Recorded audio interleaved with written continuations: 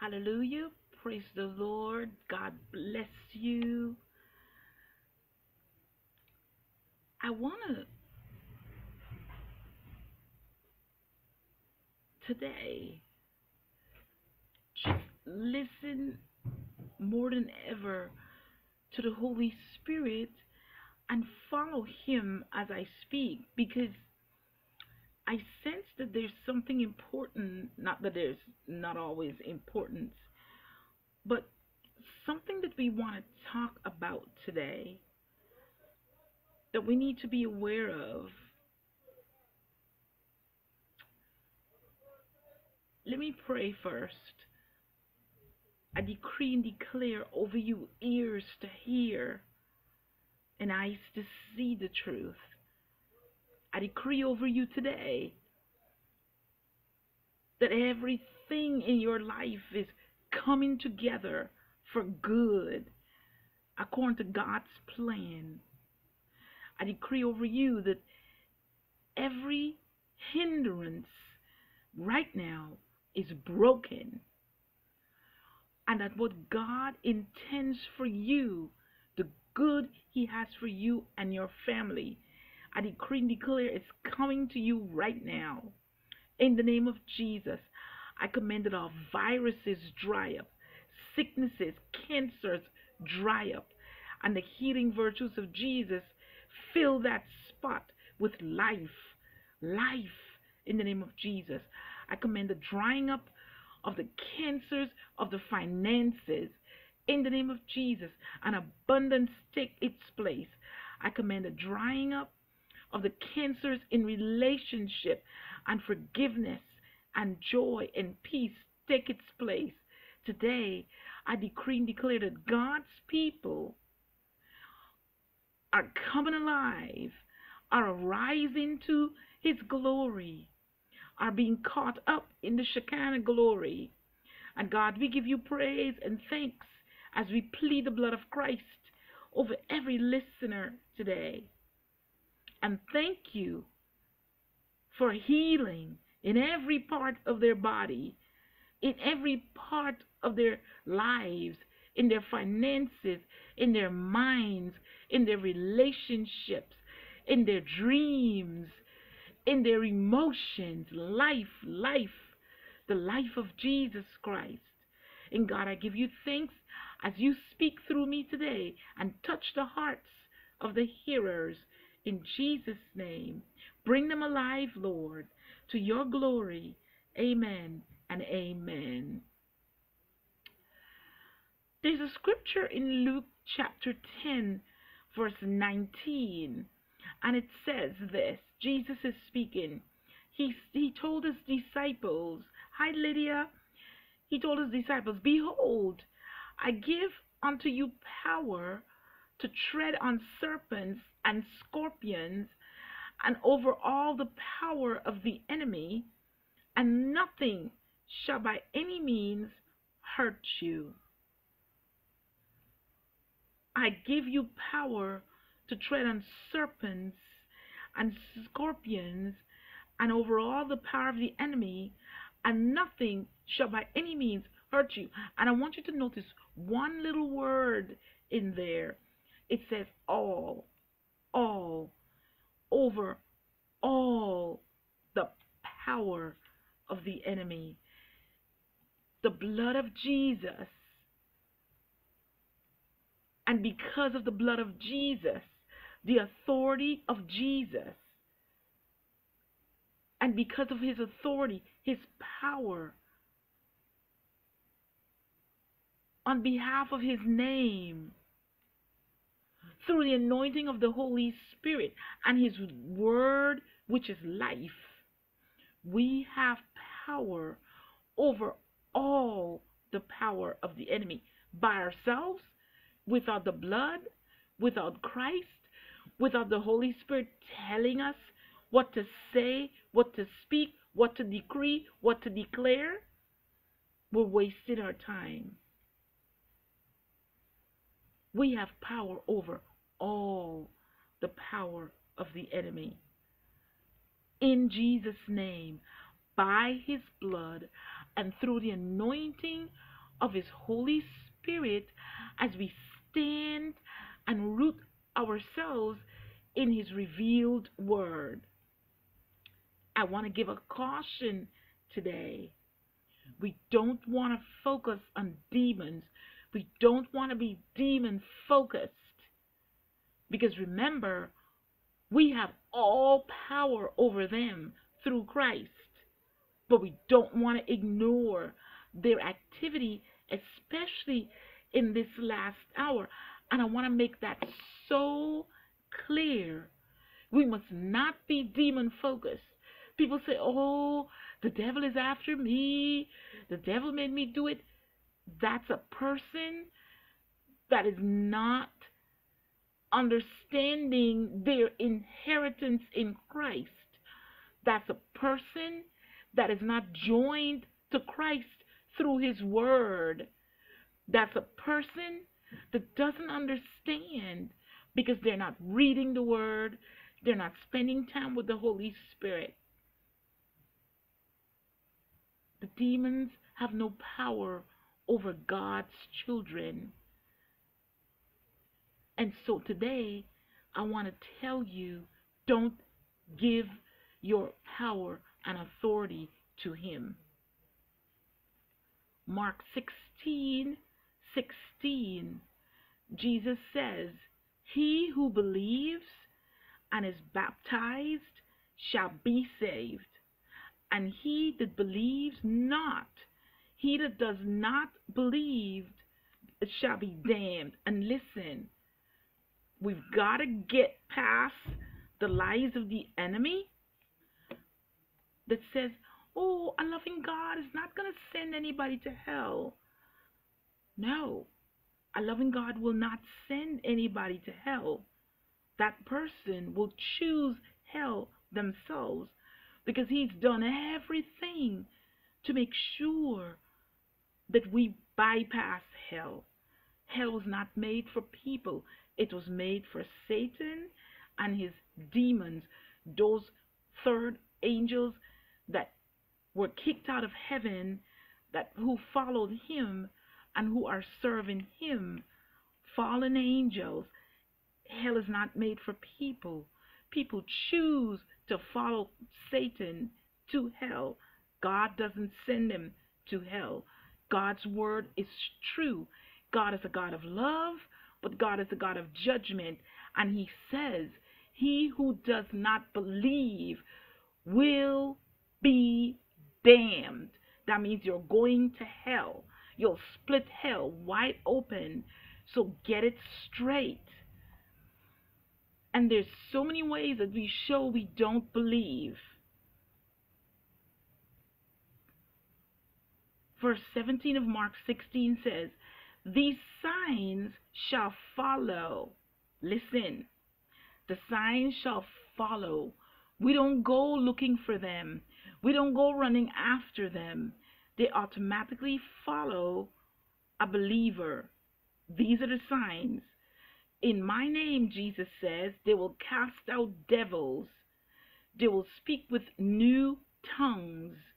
They shall take up serpents, and if they drink any deadly thing, it shall not hurt them. They shall lay their hands on the sick, and the sick shall recover." And let me point out a couple of things here. They shall take up serpents. It's stupid. Totally ignorant. Again, totally detached from Jesus through his Spirit. Totally detached from the Spirit of God to deliberately go and pick up snakes and play with snakes because the scripture says they shall not harm you. It doesn't mean that you pick it up. It means if it happens to come upon you in any way, you can be rest assured. It's like in the book of Acts when Paul, after a rain, was picking up sticks to make a fire. And of course, the serpents hide in those dark places. And so as he picked up the sticks, a serpent latched onto his hand. And they shall not harm you. And again, you don't go drinking poison because the scripture says you will drink deadly stuff and it won't hurt you. That's if it happens for whatever reason. And listen to this: they shall lay their hands on the sick, and the sick shall recover. And I want to start what I really want to talk about today with this: they shall lay their hands on the sick, and the sick shall recover. Listen, do you have hands? Are you a believer? Power. You have the power and the authority in Jesus' name, by his blood, through the power of his Holy Spirit, according to the word, to lay your hands on yourself and recover. And we've got to start doing that. We got to start taking authority over things in our body. In the name of Jesus. You are a believer. You have a headache? Put your hand on your head and command that spirit of the headache, whatever source that headache comes from, command it to flee in the name of Jesus, and command that healing takes its place, which makes me segue into something important. When you pray for a spirit or an illness or something to leave, do not leave that place empty. Again, do not leave that place empty.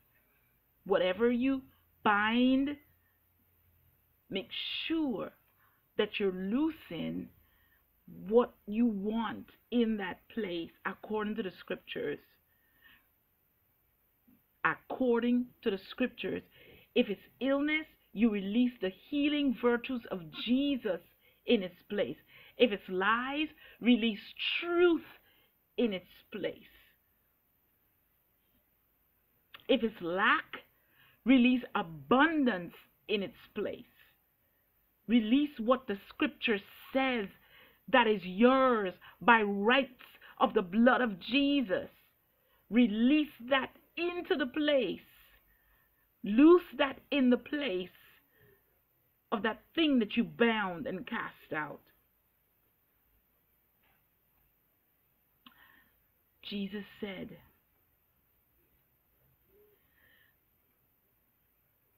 that, and I'm going to read this for you.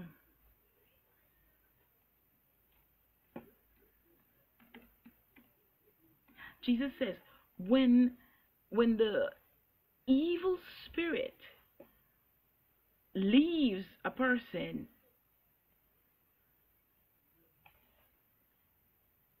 and goes in the desert places, Matthew chapter 12.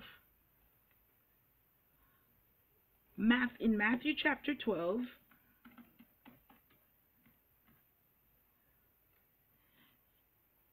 I'm going to read from verse 43. Matthew chapter 12, verse 43. It says, when the unclean spirit is gone out of a man, he walks through dry places seeking rest and find none.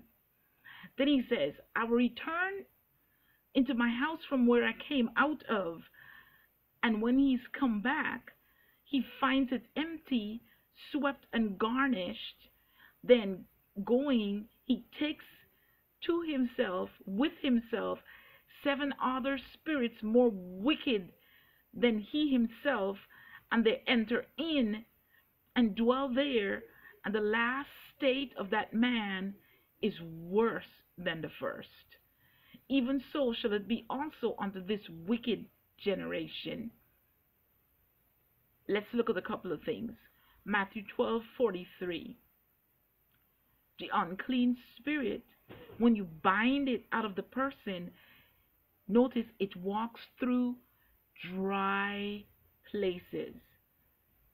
Dry places. It's seeking rest and it finds none. So it comes back. It needs a body. It needs a human body or some animal, like when Jesus released the spirits into the pigs, because they asked to be released into the pigs, they need a body to work through. So they look for rest and they can't find any. So they return to the person they were delivered out of. And listen to this. This is so important. Verse 44 of Matthew 12. It says, when they come, they find the place empty, swept and garnished. It's swept and garnished. It's clean, but it's also empty. It's empty. And that's the problem with too many of us. We've got empty spirits. We've got empty minds, empty of the things of God. When the spirit leaves, that spirit will try to come back. And when he finds emptiness in you,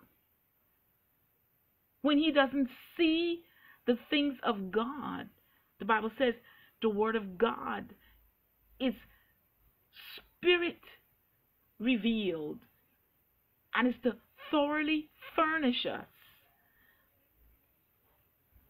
So when he comes and finds us empty, he goes. But notice, he doesn't come back alone. He brings 7 eviler spirits. And that's why sometimes we wonder, what's wrong with you? I thought you were saved, but you're acting like the devil. So the spirits can come back. And if he finds a reason to attach himself, because you've opened the door by doing evil, thinking evil, he'll come in. But also, if you're living right, but you're empty, because you're not studying the word, you're not praying, you're not drawing close to the Spirit, your life is prayerless. When last did you read the Bible?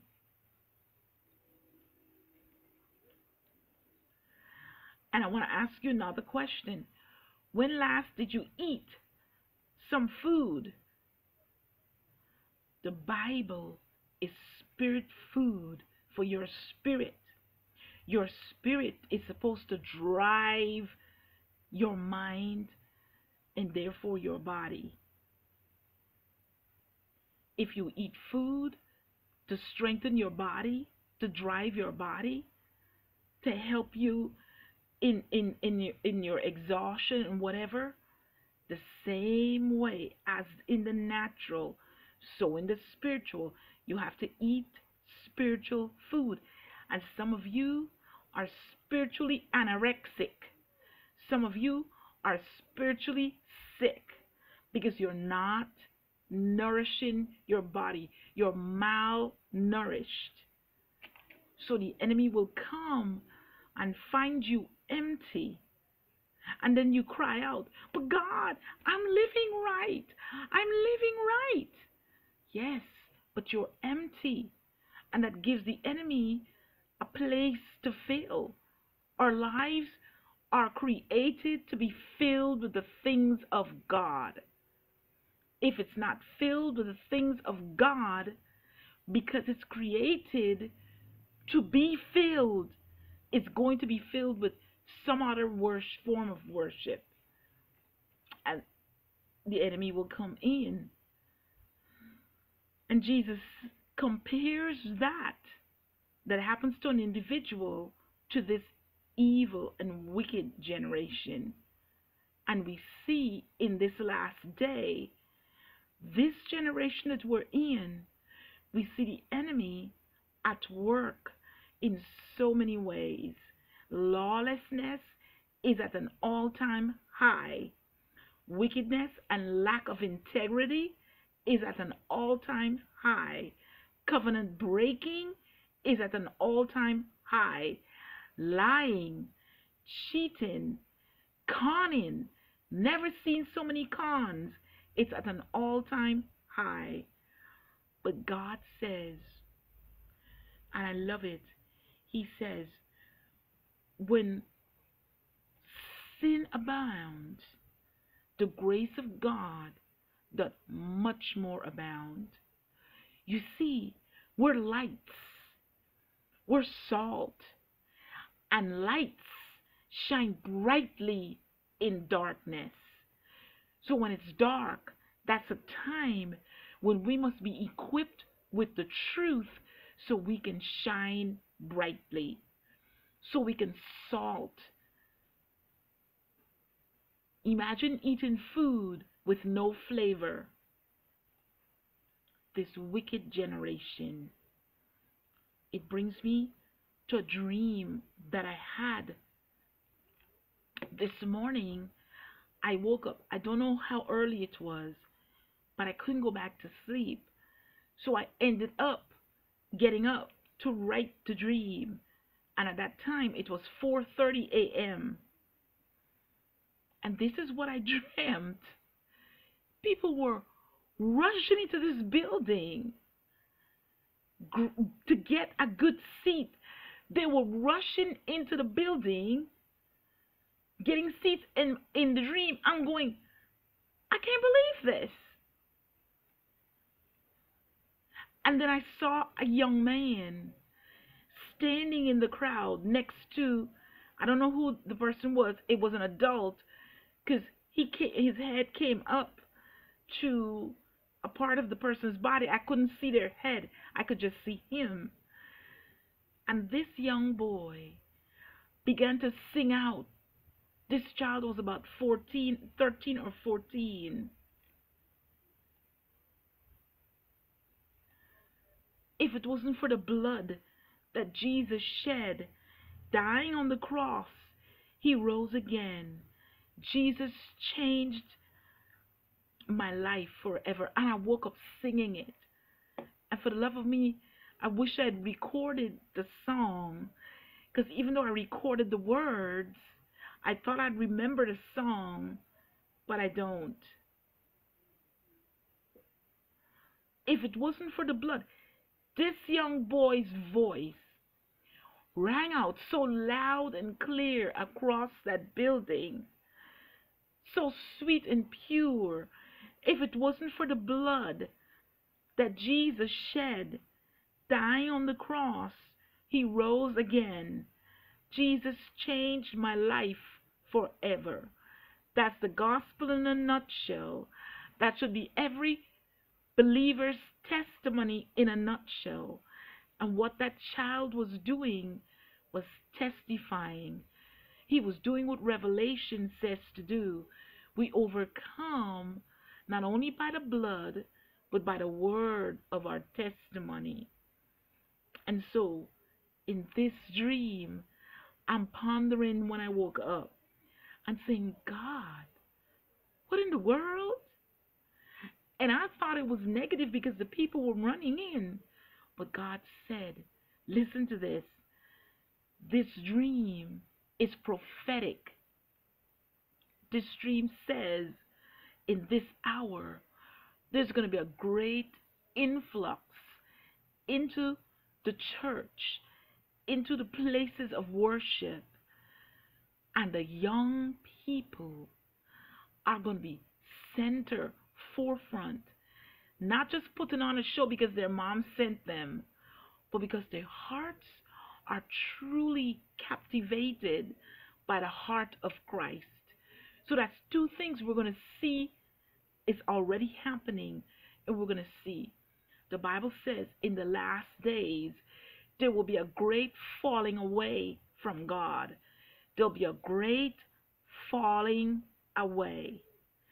But simultaneously, there's going to be a great influx as the last harvest is called in before the trumpet sounds. So what I saw was that harvest. People just so hungry, not for church, not for a minister, but for the Shekinah glory of God. They're hungry for Jesus, for the truths of God. They're hungry for the Holy Spirit. Wouldn't you be a part of that? Won't you cry out to God for your young person to be a part of that, instead of looking at ugly things, evil things, instead of listening to evil things, instead of being involved in sexual things before they ought?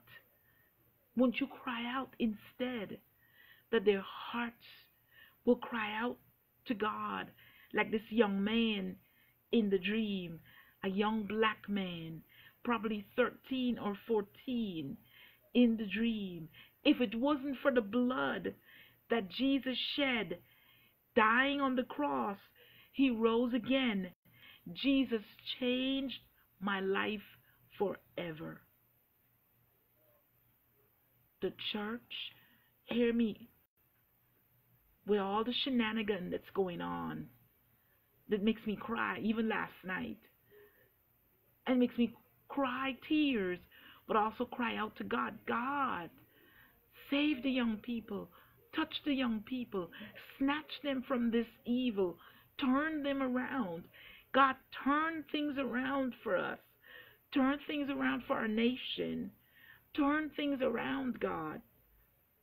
This dream is prophetic, that God is going to cause his Shekinah glory to fall in the churches again, where the fear of the Lord, is going to be front and center, and it's going to be all about God, just like this little boy sang, and the young people are going to be center. And what's going to be center of it all?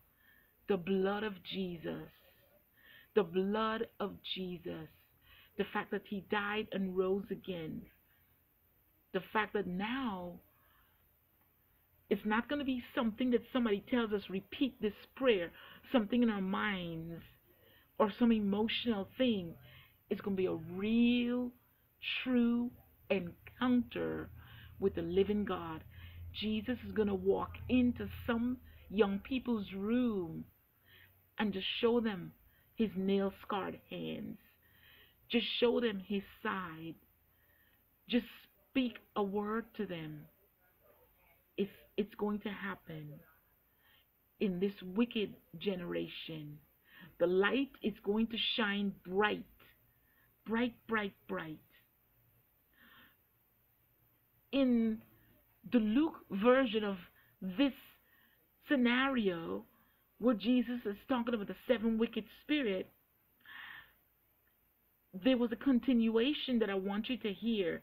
In Luke chapter 11, verse 27, it says, "And it came to pass, as Jesus spoke these things about the seven eviler spirits," it says, "a certain woman of the company lifted up her voice and said unto him," I want to pause. And this is one of the reasons why the Bible states through Paul that women are to keep silence in the church. Because the women in the first early churches, especially in Corinth, where Paul gave this advice, they will just shout out. There were used to be independent women.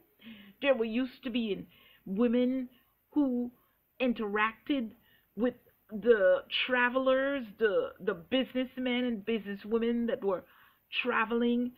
They would interact with these coarse, brawling sailors. And so they were used to defending themselves. They were used to being independent. And so they would just shout out, just like this woman did. They will just shout out. You know, whatever's on their mind, they'll just shout it out. And so Paul was saying, we need order in the church.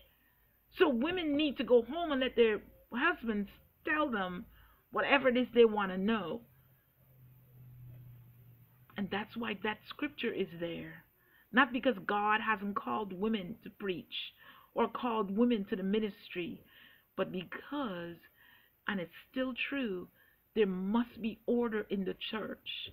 And so here this woman, and I didn't plan to say that, it just came to me by the Spirit. This woman, she lifted up her voice. Hear that? So she's not gentle, kind. She's shouting out at the top of her voice. Blessed is the womb that bare you and the puffs that you sucked. I mean, seriously? Did you hear the kind of coarse conversation that she's bringing up? Blessed is the womb that bore you and the breast that you sucked. And that's the kind of thing that Paul said we must avoid.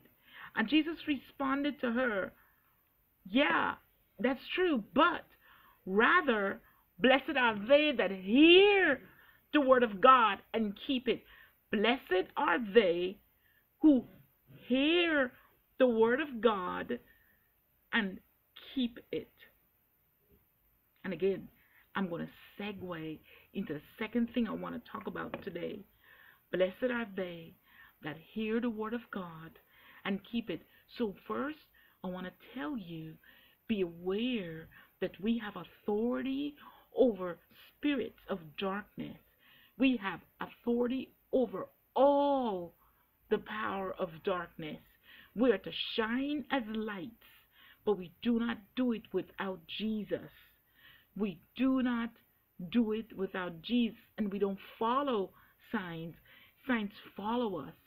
When we speak the word, he partners with us and cause that word to come alive. And whenever we deliver ourselves or somebody from whatever spirit is acting, whatever spiritual activity of darkness, we must fill that place with the opposite of what left. We must fill it. It must not be empty. And we've got to make sure we're eating the word, pulling up our plates every single day and saying to the Holy Spirit, Holy Spirit, what diet do I need today? What do I need to eat today? These are important. Blessed are they that hear the word of God, hear it with their hearts, not only with their ears. How do we know they've heard it? They keep it. Blessed are they that hear the word of God and keep it.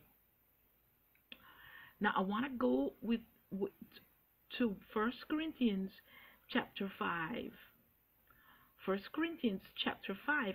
And in this chapter, Paul is sending this letter out. And he's saying, it's reported that there's fornication among you. And he's saying, the kind of fornication that's among you, even the Gentiles don't talk about that. And boy, the type of fornication he's talking about is a man having sex with his father's wife, his stepmom.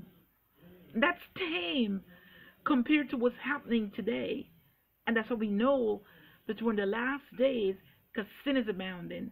Now, here Paul is saying this kind of sex, even the Gentiles don't even name it, because it's so awful for a man to have sex with his father's wife.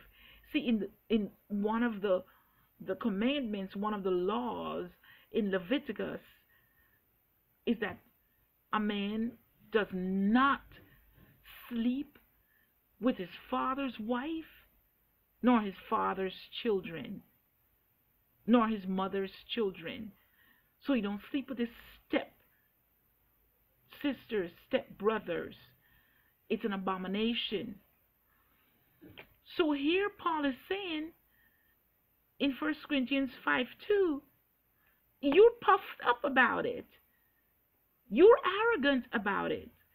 In other words, they're probably like, look what he's doing. We don't do that. We don't smoke. We don't drink. We don't have sex. We're pure and holy. He says, you're puffed up instead of mourning, so that he who did this deed could be removed from amongst you. Listen to this.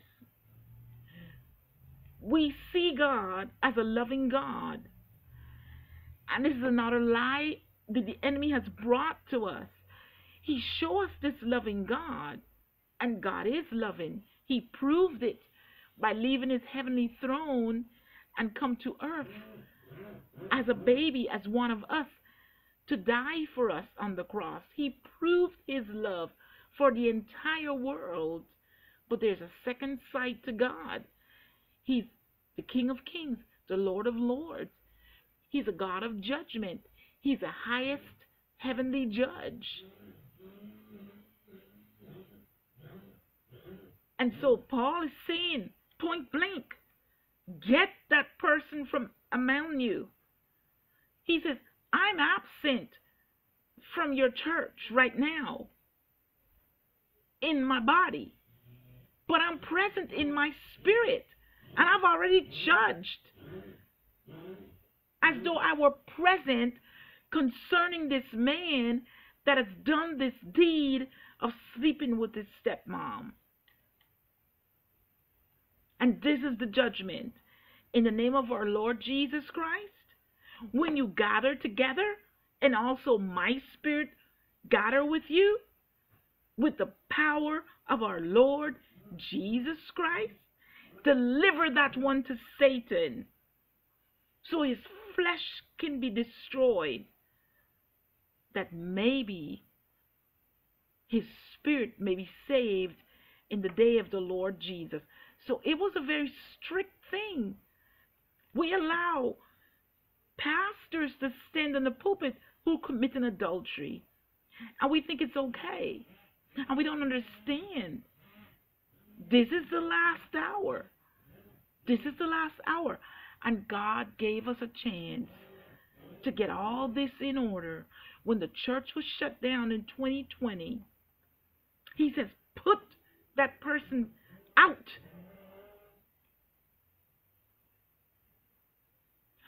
And this is where the title of my message comes from. It says, beware, a little leaven leavens the whole lump.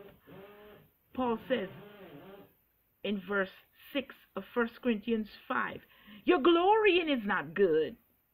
Your arrogance, being puffed up, it's not good. Know you not that a little leaven leaveneth the whole lump? My husband loves to bake fried bread and other things he likes to bake. And sometimes he'll ask me to set the yeast for him. A little package of yeast in a whole set of dough, and that dough will just rise. A little leaven leavens the whole lump. Do you not know that a little leaven leavens the whole lump?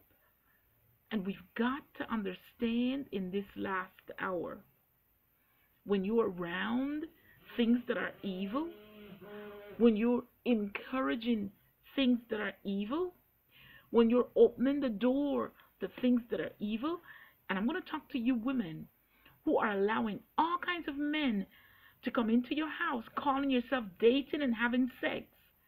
When your children are there, you're bringing in the spirits of those men, and whoever they've been sleeping with, you bringing all that spirit into the house to mingle with the spirits of your children. And you wonder why little Johnny acts like a girl, and you wonder why little Susie is so sassy and sexually oriented. You're bringing all that evil spirit into the house.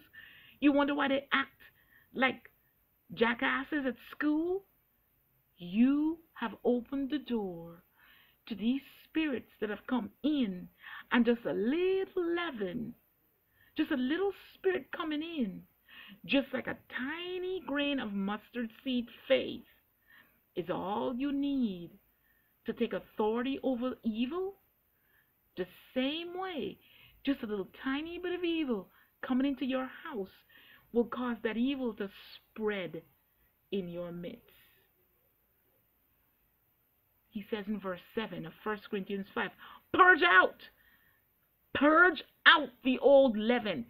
Get rid of it. that you may be a new lump as you are unleavened. As you purge out the old leaven, you become unleavened. You're purging out the evil. You're sweeping, garnishing, getting rid of. For even Christ, our Passover, is sacrificed for us. And listen to this. He says, I wrote you an epistle not to company with fornicators. Fornicator is any sex outside of the traditional marriage that God instituted in the very, very beginning between the man that he created, Adam, and the woman that he created, Eve. A man and a woman. Adam and Eve. Not Adam and Steve. Not Eve and Madame. He says, I wrote unto you an epistle not to company with fornicators, yet not altogether the fornicators of this world, or with the covetous, or extortioners, or idolaters, for then you must need go out into the world. Like I heard one of the little boys in my class, 7th grade, saying today, I just totally ignored him. He's like, yeah, I'm going home. I've got things to do. I'm going down to the bar. And he named the bar Legionnaire. He's going down to the bar. I totally ignored him. So he said, you have to go out into the world. You have to go down to Legionnaire. You have to go down into the world. He says, that's not what I'm talking about. He says, listen to this, verse 11. I'm telling you not to keep company if any man who calls himself a believer, a brother. And in this case, it was acceptable that the women were pure. So he didn't even write about the women, because it was just acceptable in that age. This age, no. We got to say the woman too. So any man that calls himself a brother, any woman that calls herself a sister, if they're a fornicator or covetous or an idolater or a railer, you know, say, no, no, no, no, no, no, no, no, yeah, no, no, no, no, no, no, railing, arguing, contending, no, no, no, no, or a drunkard or an extortioner, always trying to scam somebody out of their living. He says, no, don't keep company with them. He said, don't even eat with them. Don't even eat with a person who calls themselves a Christian but is fornicating, but is covetous, always seeing people's stuff and wanting it.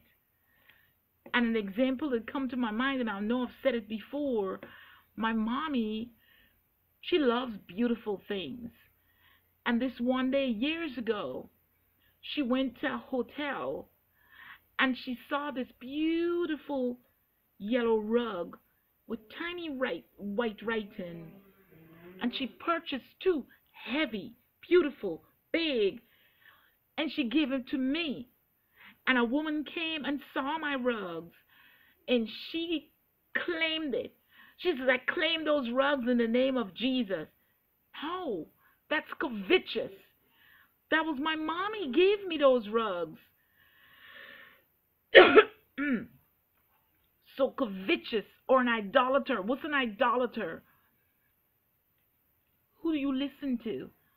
Who do you worship more than you worship God?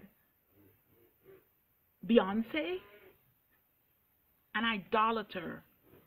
Do you worship money so that you cannot pay your tithes? You can't give your offerings? What do you worship? Idolatry.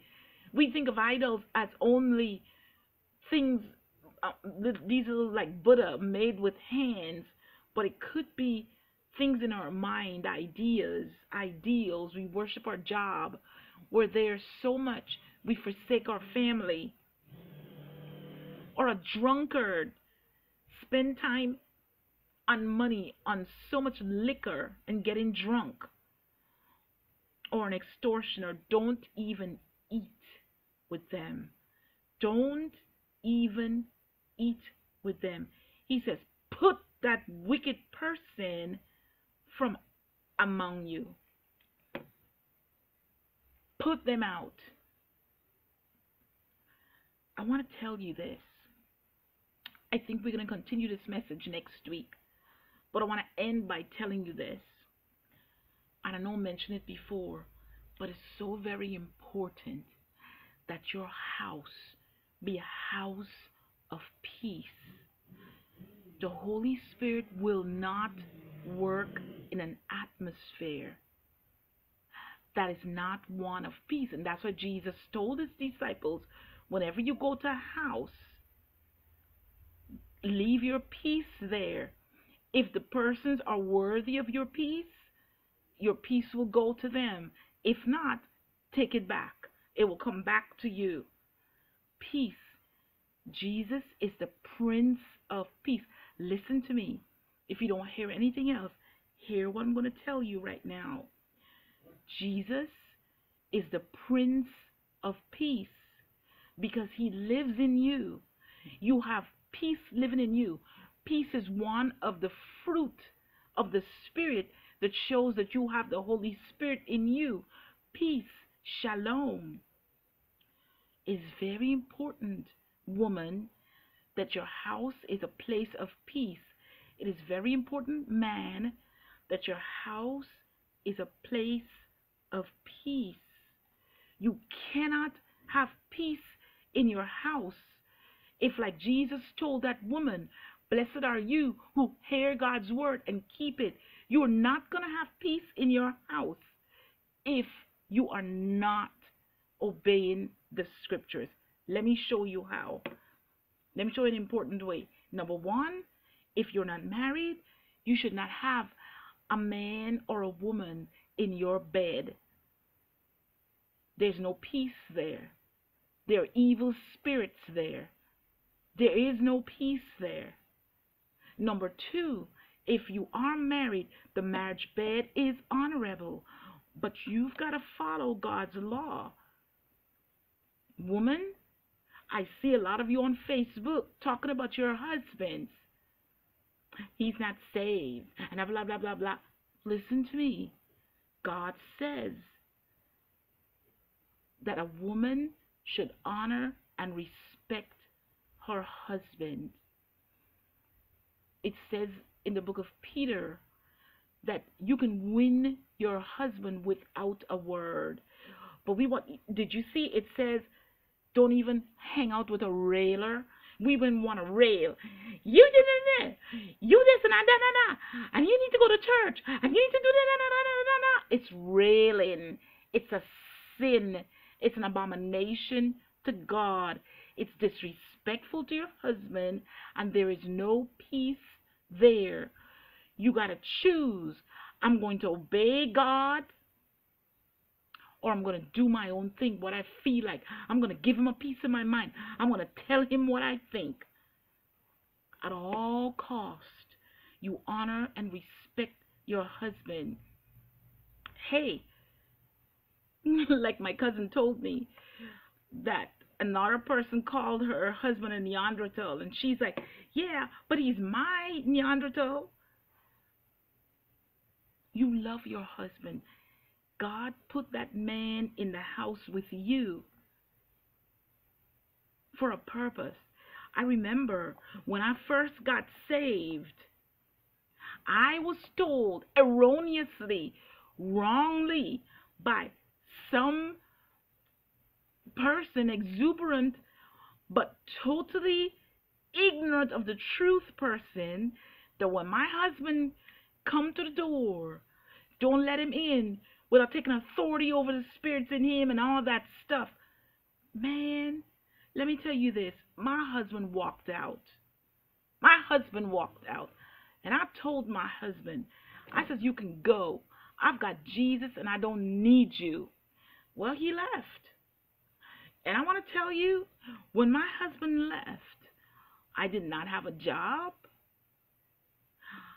I did not have money for food. I had a child to take care of.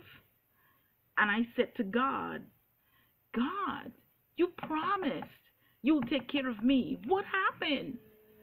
And God said, I did. I gave you your husband and you sent him away. I was like, oh my God. Oh my God. I didn't know God. I didn't know. He knew I was ignorant and I didn't know. I was like, oh my God. And he started teaching me. My husband came back. God started teaching me how to obey his word. It was not easy because there are times when my husband does things that I'm not pleased with. But God didn't say respect your husband if you're pleased with him. So I don't argue. There are times when I get into an argument with my husband and I feel so bad about it that I go back and I apologize. And I was like, I don't even know why I did that. Because I could feel the peace leave. So I tried to make my home a place of peace. A place of peace is not easy. But when you obey God, the rewards are plenty. You honor and respect your husband. You protect his ego. You don't disrespect him in front of people. And this is the next part. Husbands are supposed to love their wives and do not be bitter towards them. Your husband is not going to help.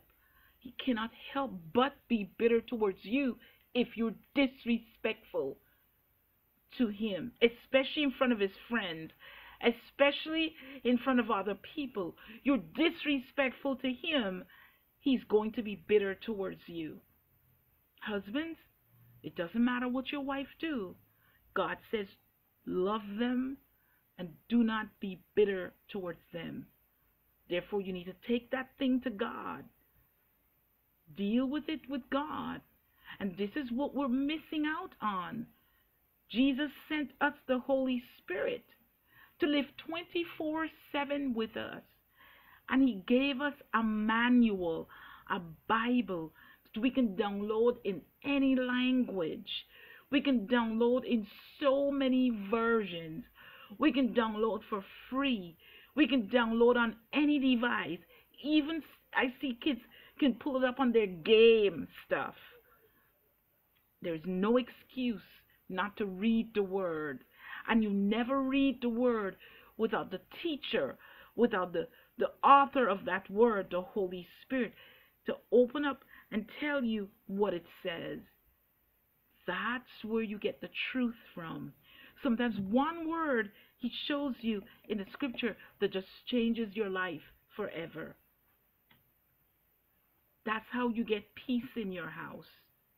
It starts with you. Don't have people in your bed that you're not married to God's way. God's way. Not the woke way. Not the new way. And the next way you get peace in your house are those children. Oh my goodness. They are valuable. Sometimes I look at the children that I teach and I can't help being awed at how beautiful their faces are. How beautiful. And I can understand why their parents holler at them, scream at them, tell them they're no good. One of the boys said to me, well, he was talking in the class to all the kids. Yeah, he says, my father, he just looks at me and rolls his eyes and says, I'm no good. Really? You just told a lie on God. When you say your child is no good, you're saying, God, up yours, you're a liar. Because God said that that child is a reward from him. And he said that child is fearfully and wonderfully made. He says his plans for that child is good, not evil, to give them a hope and a future, to give them an expected end. So when you say your child is no good, you're saying, in other words, I'm serving Satan. You're calling the spirits into your house. You're opening the door to lies. You're opening the door to dishonesty. And you're opening the door for your children to be angry with you and bitter towards you. The Bible says the only commandment out of the 10 that has a promise is that children obey your parents in the Lord, that your days may be long upon the land. But in Ephesians chapter 6 verse 4, after it repeats that, it says this: fathers, bring your children up in the fear and the nurture and admonition of the Lord, and do not provoke them to anger. And we got to say women, because the houses today are mostly run by women. Do not provoke your children to anger. That's where the peace goes from out the house. When our children are so angry towards us, that child knows that you don't care about them. When you tell them those things, if you do care about them, you'll do what God says. Train them up in the way they should go, not the way you want them to go. So what is the way they should go? You ask God. You spend time asking God, what way should this child go? So many children don't know what to do this summer. And some of you are just sending them to some babysitter who will cause them to deviate further from the Lord. They need to know their purpose. And this summer, spend time preparing for that purpose, whatever that purpose is. If they're called to be dancing, that's what they should be involved in. If they're called to music, that's what they should be involved in. If they're called to sports, that's what they should be involved in. But most of our children want to be whatever they see in the media, what they see in the entertainment mountain. They want to have the bling, they want to have the notoriety, they want to have the popularity. And why? They're not being validated by their parents at home. They're not being validated by the people they live with. So when they look and they see that person getting all that glory, they want it. But they're not called to be a Beyonce. They're not called to be a Michael Jordan. They're not called to be whoever, the notorious Big G or whatever. They are not called. They just want that validation that they see these people getting, because they're not getting the validation at home. And so instead of finding out what they are called to be, some of them are called to be awesome businessmen. Instead of being a rapper, they're called to manage 100 rappers. Yeah, that's what they're called to do. But they'll never find that call if they're looking in all the wrong places to fill that void in their heart.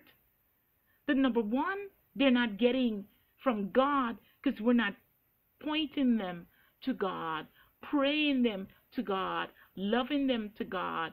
That's where their validation comes from. And number two, validation from you as a parent and training from you as a parent. That's how you get peace in your house. So let's wrap it up. Change your habits. Purge out the old leaven. Some of you have opened doors to devils. You're railing at your husbands. You're railing at your wives. You're railing at your children. There is no peace for the Holy Spirit to work. And you're crying out to God, God, why is this not happening? It's not happening because the devil has deceived you into serving him instead of serving God. Purge out the old leaven. Purge it out. Honor and respect your husband. Love and do not be bitter towards your wife. Get rid of the sexual encounters in your house and treat your children as valuable. Let them know they're valuable. Change the way.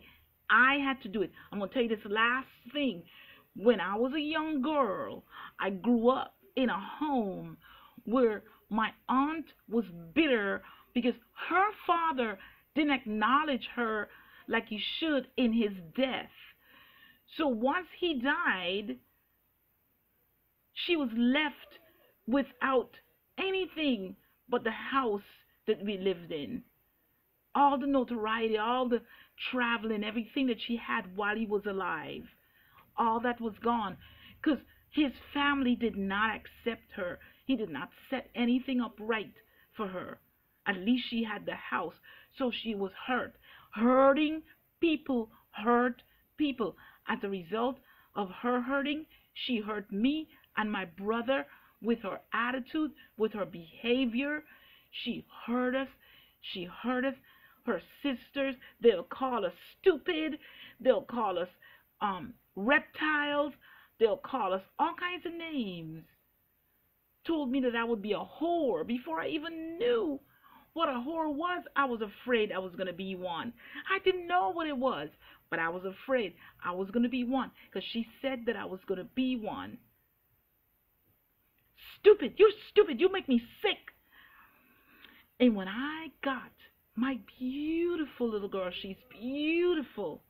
Beautiful. I mean, beautiful inside out and beautiful in features. When I got my beautiful girl, I would tell her how stupid she was. And when I got saved, when she was about 4, and the Lord told me, I heard the Lord. He says, no, you do not speak to her that way. But you see, it was already a bad habit. And one of the things you ask God for is wisdom. His wisdom. I always ask God, give me wisdom. Give me your wisdom. And you got to believe, according to James 1, that he's given it to you. Receive it. Study the word with the Holy Spirit and walk in it. Obey it. So I told her, I said, honey, I am so sorry. I'm so sorry. I am so sorry. When I think about it, even now, it always makes me want to cry that I would treat her that way. Beautiful child. Beautiful. Always beautiful. But it was such a bad habit that I said to her, I'm giving you permission. Whenever I say you're stupid, I want you to look me in the eye and say to me, Mommy, I am not stupid. And that broke it after a while. I had to give her permission to help me break it. See, we couldn't even do that. If my grandmother beat us for something that we tell her we didn't do, when she find out it's true that we did not do it, she didn't apologize. She would say, well, that beating it was for something that you did that I didn't know about. That makes a child angry. That made me angry and unloved. That's how I grew up, feeling unloved and angry. And I tried to pass that spirit on to my child. And the Lord broke me out of it because I obeyed him.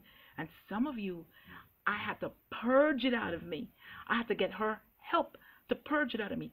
Some of you need to purge the evil out of you. You insist that you're grown and you can do what you want with those children. You brought them into this world and you can take them out. No.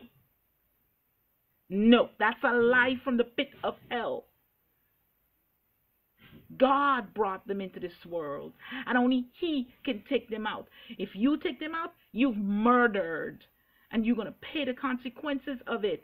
If not on this side of the earth, on the other side with God. So again, purge out the old leaven. Purge it out. And when you purge it out, make sure you fill it with the things of God. Amen? We're going to continue this message next week because I want to talk to you this time about spirits attaching themselves to you and how to deal with it. The second part of this. So let me pray for you as I go. Jesus, Jesus, Jesus. Father, speak to your children as they listen patiently to me ramble on. What do you have to say to them today? Hallelujah. Hallelujah. Hallelujah. Hallelujah. I decree over them a drawing close to you. You says if they draw close to you, you will draw close to them, and then the demons have to flee. I decree a drawing close to you. I decree the eyes opening up to see the depth of truth, the height and the depth of your inheritance in these precious people. You are their inheritance, and they are your inheritance. And you give their children to them as rewards, your reward, your heritage. God, may we turn back to you. And like that little boy cried out in the dream, may we too cry out like you did, like he did. If it wasn't for the blood that Jesus shed, dying on the cross, he rose again. Jesus Christ changed my life forever. May they encounter you, Holy Spirit, tonight. May each who's listening right now encounter you tonight in a special way, in their dreams, or you walking into their room. May they encounter you that will shift them closer to you and open the eyes of their understanding. May you remove the blinders of the God of this world from their eyes. May you break up the fallow ground of their heart. May a new day come. I decree and declare a new day coming to your house today, Pauline, Lydia, Aunt Eslyn. A new day. I am crying out every day for your families, in the name of Jesus, for your children by name. I'm crying out for them, and I'm believing to see God's glory upon each of them. Lillian's seed, Eslyn's seed. I'm crying out, crying out. And I know God is hearing my prayer and shifting them, and things will happen that the enemy will make it seem like it's bad, but God is going to turn it around for good. So cling to God no matter what. God is going to turn it around for good. And God is going to bring you up closer to him as you allow him to purge out. Purge the old leaven back to the third and fourth generation. Purge it out, God. We lay it down under the blood, and we turn to you and your truths. Grow us up in you, Lord. In Jesus' precious name, let us shine bright like lights. And we thank you for doing it. And we thank you for doing it, Father, by your blood, by your spirit revealed word, and by your powerful name. In Jesus' name, amen. I love you. Should he say the same? I will talk with you Sunday. This is not a game. This is the hour to get serious with Jesus, to begin to grab a hold of the promises. Amen? He's looking for such. I love you. Be blessed. Be encouraged.